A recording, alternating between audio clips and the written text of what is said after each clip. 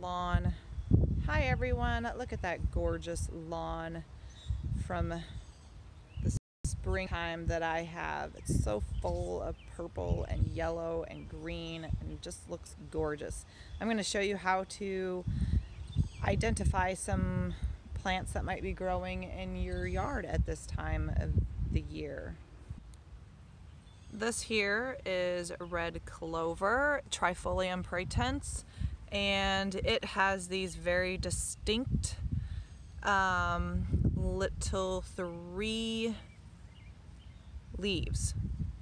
And out of these 3 leaves will grow a flower head that is what you pick. And usually you come along and you pick these 3 flowers with the flower head.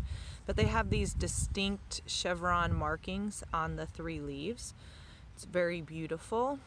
And then it'll get this bright purple head that comes up. It's called red clover, but the actual flower head looks more purple. And interestingly enough, there's a magenta purple flower head, which is not actually red clover, but it is more of a red color than this particular red clover.